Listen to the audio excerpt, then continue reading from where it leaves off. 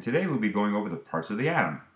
Standard 3A tells us that the atom is composed of protons, neutrons, and electrons.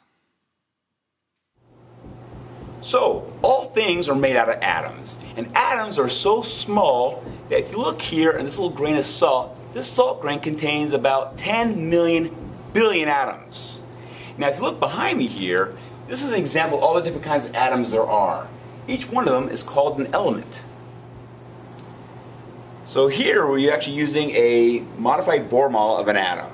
And in the center here we have the nucleus. The nucleus is made up of protons and neutrons. Now if you look here, you'll see that there's actually 1, 2, 3 protons.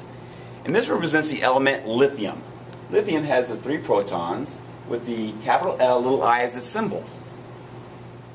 Okay, we're back with the atom here and look at the protons once again. And all protons come with a positive charge.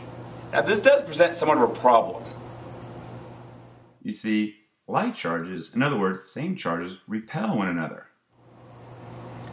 Okay, this brings us now back to the nucleus. And you look here, we have the neutrons. And the neutrons are about the same mass as the protons, but they have no charge, which basically makes them neutral. But neutrons do have an important role.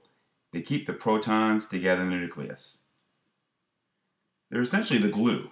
The more protons are in the atom, the more glue, in other words, the more neutrons are needed to keep the nucleus together. And the protons and neutrons pretty much make up the mass of the entire atom. Okay, now we look at outside the nucleus. Here we have the electrons. The electrons have a negative charge. And normally you have the exact same number of electrons as you do the protons, giving the entire atom a neutral charge. The electrons orbit around the nucleus. These orbits are also known as energy levels. Here we can see energy levels 1 and 2. The outermost electrons are called the valence electrons. They have most of the energy and determine how the atom will bond with other atoms to form compounds.